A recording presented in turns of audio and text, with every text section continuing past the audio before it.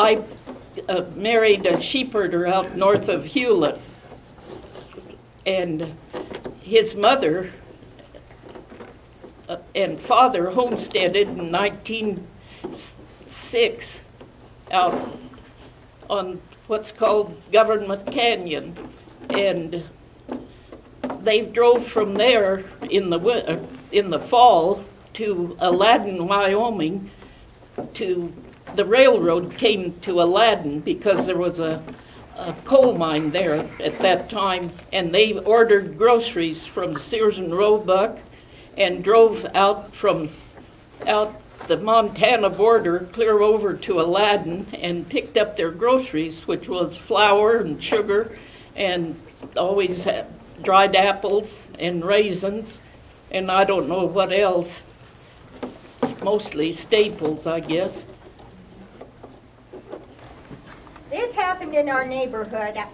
It may have been my folks, it may have been somebody else. Everybody made cottage cheese.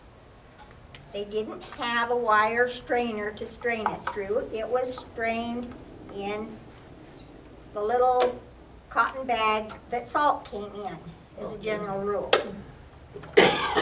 Well, that old whey was very, very sour, and after you used the bag numerous times, you know, it really didn't come out too well.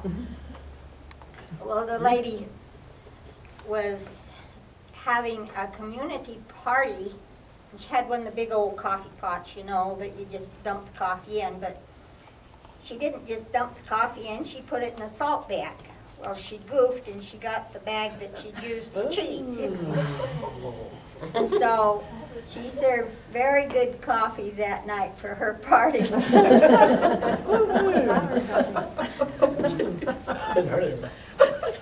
Well, they probably drank it because it was probably during the war when you didn't have a lot of coffee. Besides, you didn't plug the coffee pot in and get some more in a little bit. It took...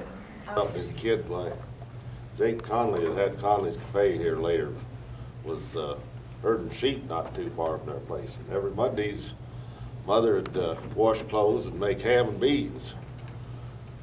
Well, Jake could get on this one hill and watch clothes line, and he knew how many clothes had to be out there to where he'd be there right at the right time for ham and beans every Monday.